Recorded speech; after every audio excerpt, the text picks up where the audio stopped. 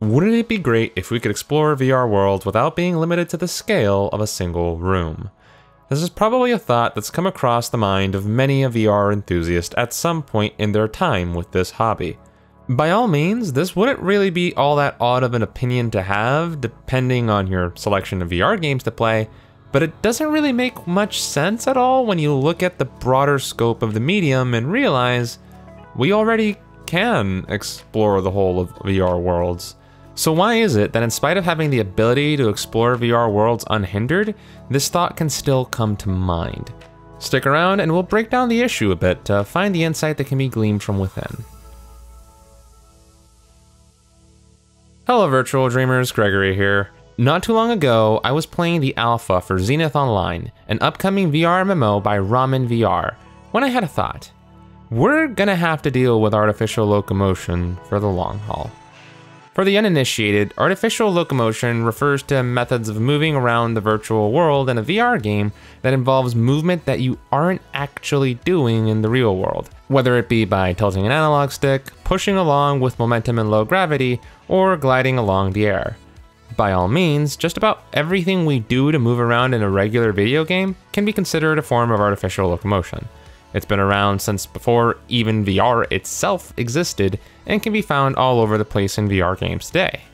If you haven't played VR or video games much, you might wonder why you'd want to move around using artificial means when you have the option of moving around in the real world. Well, the key here is the real life part. Your motions in the real world may be limited by the situation around you. Not everyone has a whole warehouse they can use to play VR in, and even if you do, not every video game environment can be replicated easily in the real world.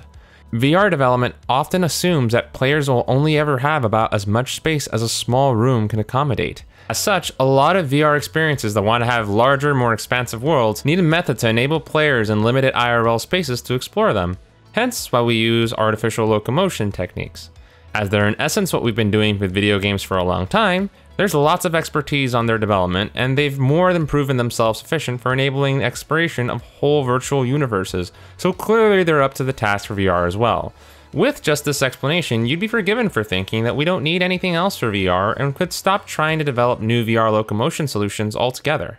But seeing as you're on a channel I started working on for the sake of exploring solutions to the VR locomotion problem, I'm pretty sure you can guess that artificial locomotion has its problems. Let's start off with the most obvious one. It's not immersive. VR's present reliance on motion controls has brought along with it some perks that may not be abundantly clear on a first glance. Our present headset stimulation systems only really interact with two of our senses, sight and hearing. It's thanks to the intrinsic immersion of our senses of proprioception, kinesthesia, and equilibrioception that translating our real-world motions to the virtual world brings that enhances the experience of VR immersion to presence-inducing levels. Artificial locomotion presently does nothing for the three senses I just mentioned, which results in moving around via artificial locomotion not feeling anywhere near as immersive as actually moving can. This on its own can be a bit unfortunate. The fact that some of the artificial locomotion methods we currently use can be a bit janky at times doesn't help matters either. To explain, let's use the example of smooth locomotion via an analog stick. There can be a bit of an issue getting the direction you want to move right depending on what entity the analog stick applied movement is in relation to, the object, the viewport, or the hands. The problem with making it in relation to the orientation of the object is that motion control movement presently is unbound, and turning IRL divorces that movement from your avatars, which can result in you moving in a direction that you're not expecting. Making things based on your viewport works a little bit better, but now means you need to adjust your turn direction if you want to look off to the side. Hands can be another good option, but can likewise be janky if you're doing something with your hands while moving at the same time. Of these, the latter two options are really the best solutions that we've come up with at this point that don't require additional hardware. Ultimately though, the biggest problem of artificial locomotion that goes beyond not feeling immersed or feeling a bit of jank is one that some people just haven't been able to overcome: VR motion sickness. Motion sickness is caused by the disconnect in what our brains are expecting on a sensory level and what they are actually receiving. In this case, the lack of stimulation of our inner ears that should come with movement is at odds with the visual stimuli that our VR headsets are providing us. You could be moving forward in game, but the fluid in your inner ear isn't showing that. This discrepancy tends to cause, in a significant amount of people, a sense of motion sickness, not unlike what some people experience when they're on a boat. In the face of people genuinely feeling nausea and discomfort on a physical level, it's no wonder that we have to have comfort rating levels in the medium in order to prevent people from tarnishing their impressions of VR based on this issue of artificial locomotion. While quite a few people are relatively unaffected by this issue, myself included, or can grow to overcome it, there is still a portion of people for whom VR is basically unusable as a result of this lamentable issue. Then again, this isn't exactly big news to anyone who's been involved in the VR game for very long. I thought this was going to be an issue before I even had my first headset and started designing my VR rig with this in mind. But seeing the direction the VR market is heading in, I think I've come to accept artificial locomotion in spite of its flaws. At the end of the day, artificial locomotion still does exactly what we need it to. If we want to explore a virtual world bigger than a few dozen square feet, it's either artificial locomotion, teleportation, or bust at this point. And hey, it can be easy to forget in the scheme of things, but there's more to VR than just moving around in the virtual world. Stopping here and there to enjoy the scenery is more than worth your while. What's more, gameplay outside of moving around can also be pretty good at getting your mind off the locomotion problem here.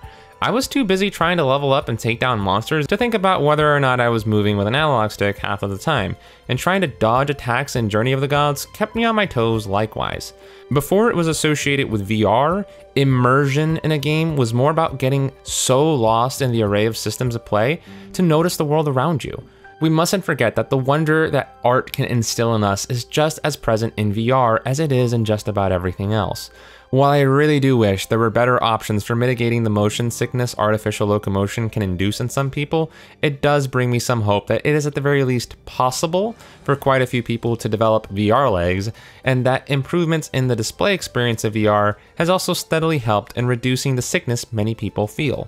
Developers and the VR community want to make sure as many people as possible can enjoy these virtual worlds together, and all the effort we see being put into discovering ways to mitigate motion sickness, a la teleportation, snap turning, vignetting, and slowing down movement, shows that the fight to make artificial locomotion more manageable for us all is still being fought.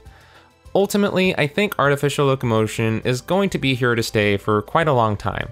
While other methods of locomotion are likely to become more prevalent in the future, whether that be expanding the virtual world by having it conform to the real one, using more omnidirectional treadmills, or even trying to improve upon the technique by using more tracking tech to enhance its effectiveness, standard smooth or snap locomotion using a touchpad or analog stick is probably going to be the standard for having a greater reach in the virtual world till we completely overcome the VR locomotion problem via either a brain-computer interface or sophisticated movement rigs. Though I personally still want to do more experimentation on alternatives like my VR rig design before throwing in the towel, I've come around to a sort of peace with artificial locomotion, realizing that my current favorite way to move around the world is just smooth locomotion via an analog stick. And judging by how quickly the community complains about not having a smooth locomotion or smooth turning option in VR games that opt not to offer it, it would seem that I'm not alone in that position.